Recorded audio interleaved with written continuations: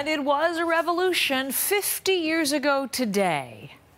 One of the great rock albums of our time was released, The Beatles. That white cover, that sleek cover, it quickly became known as the White Album. And the 30 tracks on that album are still echoing today. We're going to explain why that is and how it is and why there are Beatles references on the charts here in 2018. Alan Cross is with me this morning. Alan, you know, writer, broadcaster, host of the radio series The Ongoing History of New Music. Alan, thank you for coming in because you've allowed me to indulge myself in a little Thursday throwback, so it's great to see you.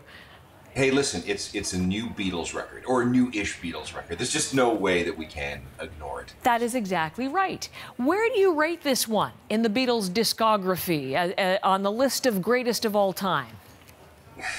I'm going to put it at number 4. Oh. I think Revolver, Let It, Sgt. Pepper, Abbey Road come ahead of this record. This record's a bit messy. I mean, there's 30 tracks on it, and at this point, John Lennon and Paul McCartney are really writing very much apart, and the band is sort of breaking up very slowly. Yoko's in the studio causing all kinds of problems. George Harrison's feeling isolated, so he's kind of off in the corner by himself. Ringo Starr actually ends up quitting the band for a few days because he's tired of all the bickering.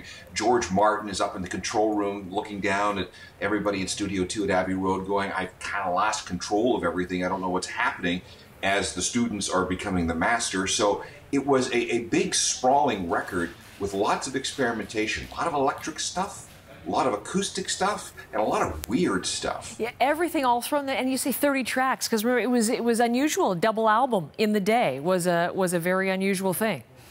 Yeah, I'm trying to think of another double album in the era of 1968, 69, and I'm sure there was one, but the Beatles could get away with it because they were, in fact, the Beatles.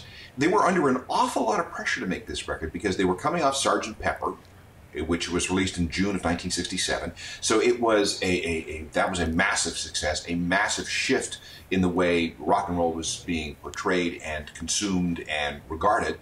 Then they had the Magical Mystery Tour project, and that didn't really go over all that well. So they had to bounce back from that.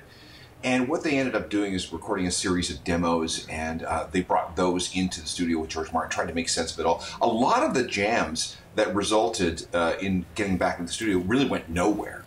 But George Martin and his crew had tapes running all the time, which is why this new reissue, the one that we're seeing on the charts right now, is so fascinating because it shows you the process the Beatles went through in making these 30 songs. Pause on that for just a second, because I actually haven't mentioned that to our audience in case they're not aware. There is a Beatles record, well, it's a whole set in the top 10 on the charts right now because his son Giles has reissued, remixed, remastered, and put out all of this compendium around the 50th anniversary of the White Album. So a whole new generation in some way is discovering it. At least that's the intent.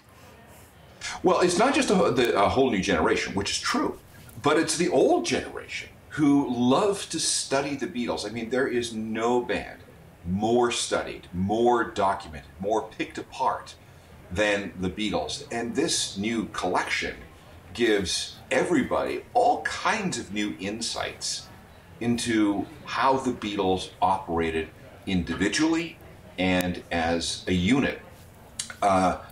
We know all the songs on this record backwards and forwards, but now with this new re-release, we get to hear how those songs came to be. Okay, my incredible research staff tells me Electric Ladyland from Jimi Hendrix was a that's double very possible. Yes, right at that time. Good point. Yes, I have a good team. Okay, just to let you go, when you say we're rediscovering these songs, let's just take a line on each of our favorites. I'm going to play you mine.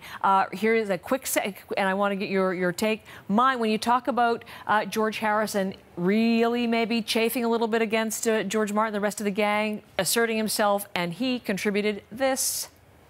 At the world and And I notice it's Except this isn't he singing. We know this. No. This is the very No, mellow Clapton. version. That's Clapton singing. But so many have recorded it.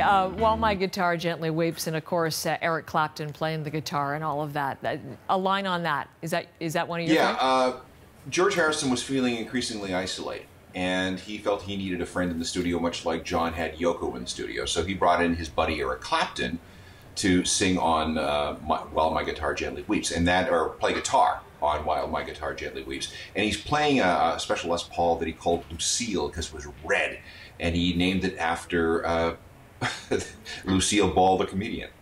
Ha! See, this is why I like to talk to you. You know all the inside scuttlebutt. I'm not sure what version we're going to hear of this one, but your pick is Dear Prudence. So let's have a little psychedelia before we go. Dear Prudence, won't you come out to play? Dear Prudence. I mean, these have been covered so many thousands of times. We should probably explain. The Beatles are very, very restrictive when it comes to airing their material, so you'll get in a whole lot of trouble if you play the Beatles versions of these on the air. So thankfully, there's so many covers. We still know the songs. There is a real Prudence. Her name was Prudence Farrow. She was the sister of Mia Farrow, the actress. The Beatles met up with her while they were in India with the Maharishi Mahesh Yogi.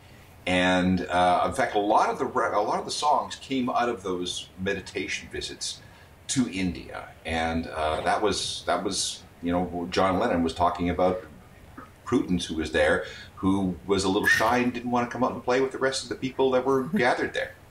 Cool. Alan, thanks. That's kind of fun. November 22nd, 1968, the White Album arrived.